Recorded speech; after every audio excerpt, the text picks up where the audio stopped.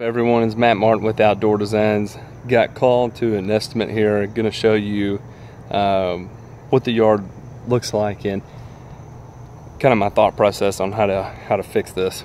So here we are.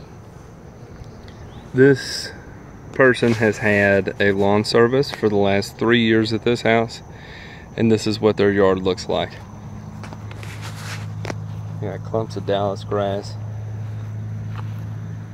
These awful patches, nut grass at the wazoo, spurge everywhere. And walking across it, I could feel this yard was extremely soft.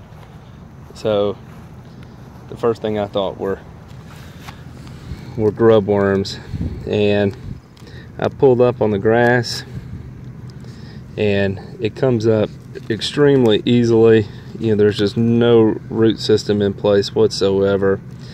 So this here is definitely grub damage. In fact, there's one right there. When you see these patches like this, where it looks like something is eating away towards the green, I mean, that's a pretty good sign that you've got an active grub issue. So what we'll do for this customer is application of Dialox. Dialox is very quick acting, so it'll correct the grub issue. Then we'll have to do a blanket application of quinclorac to clean it up and touch up this nut sedge with some sedge hammer, and then aerate it and overseed it, and we should be good to go. It's just, this is, unfortunately, it gives all of us in the turf industry a bad name when you treat a yard for 3 years and it looks like this. This is no good. It makes me look bad, it makes you look bad, it makes the neighborhood look bad, and it is not good. So what happens is these grub worms are feeding on the roots of the turf grass, and as they consume the roots, it obviously damages the plant, and the majority of the time the plant cannot be repaired. It has to be renovated. So this is going to have a lot of work done for it to look nice again. So anyway, there's an estimate to look at. This is a 3-year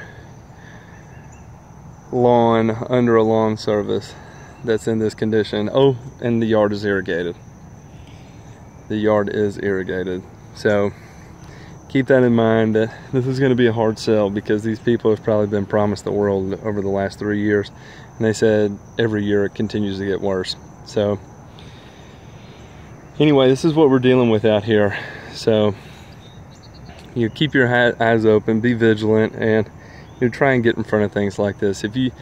Sometimes you'll get grub worms in a yard, and you miss it. You may mistake it for disease when it starts appearing, and you see the yard turn really quickly. I mean, it just goes awful, extremely fast. You cannot let it go without addressing that to the customer and saying, hey, look, there's an issue going on here. I'm not exactly sure what it is, but let's figure it out and let's get this corrected. Because once a yard gets that bad, you've lost all credibility. You've lost all credibility for the next company, and you're losing credibility for the industry. So anyway, just going to show you that estimate there. That's pretty tough. All right, y'all have a good one.